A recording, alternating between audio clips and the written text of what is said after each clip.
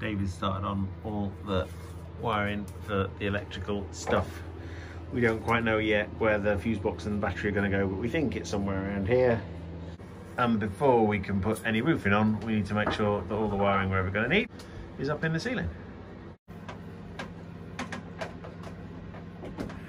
Are you trying to look happy for the camera?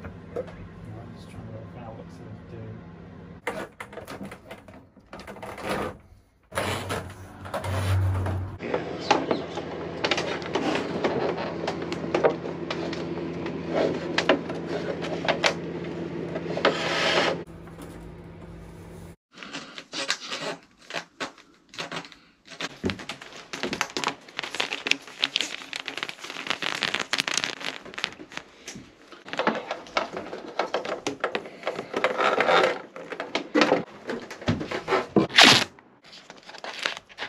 From around there. That's where my finger is. That's where your finger is.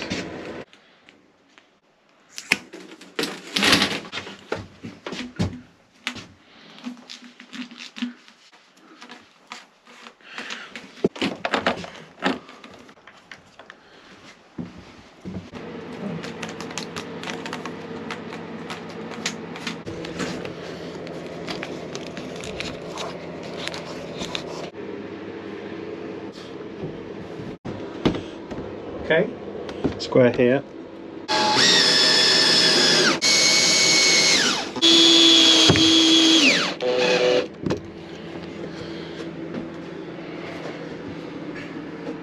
That's not going anywhere.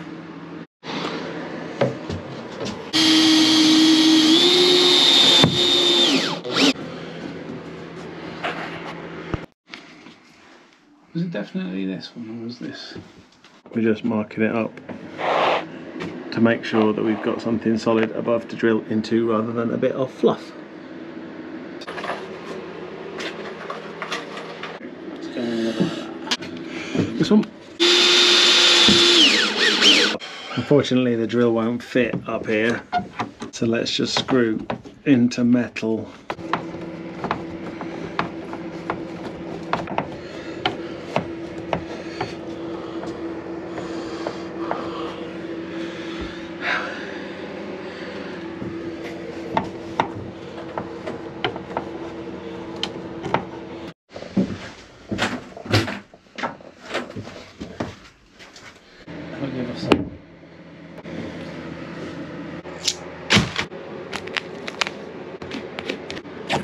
I don't even know if it needs sticking down here now.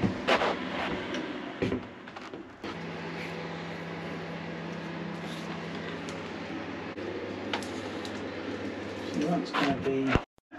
And that goes across to there. Right. Thanks for installing all the electrics, David. Alright. The solar panel is in and the cabling's coming down here through this conduit. We're going to have a battery hooked up down here, and then that is going to power everything, starting with a light, a switch and another light on the wall.